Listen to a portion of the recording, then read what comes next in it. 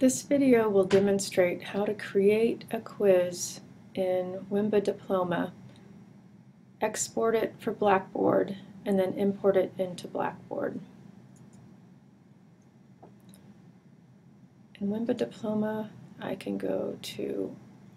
will be able to open Recent and find my test bank.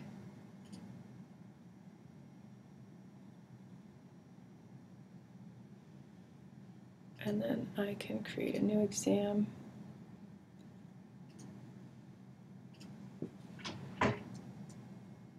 Which will be quiz 4.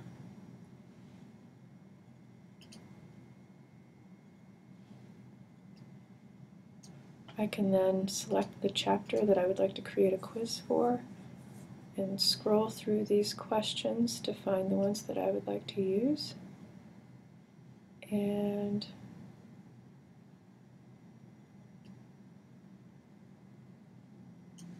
click this button to send the question over to my quiz.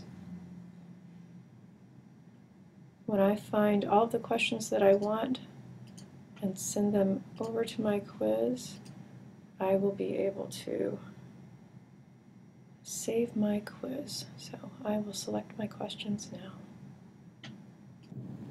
I have my quiz prepared and I can now export it so that I can put it into Blackboard. Go to File, Export. I choose the version of Blackboard that we have, which is Blackboard 9. Click OK, and I click OK again. And it is going to save it as a zip file with the same name, Quiz 4. And I can now go into Blackboard, and I need to go to